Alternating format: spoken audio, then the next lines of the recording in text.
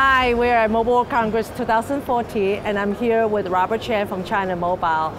Robert, can you tell us what this TD-LTE demo is about? Okay, here we are showing the entire LTE mobile network running in virtualized environment. We have access, core network, and IMS all running in a virtualized environment. Network function virtualization. So we have the core coming from one mobile phone, go through the whole network and go into another network and end up in the equipment room. And you can see this is a live demo. And also this is a multi-vendor environment. A lot of companies support this effort.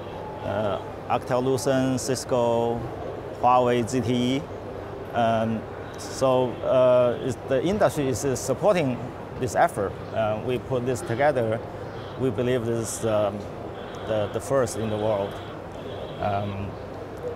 Also, we like to see everything running on a common platform with cloud OS and network function virtualization, and with SDN as a orchestration layer on top. So the applications can be built easily on top of it. And that way we can scale up and scale down, save energy. Our steam is softer and greener, so when the demand is up, we can scale up to meet the customer demand.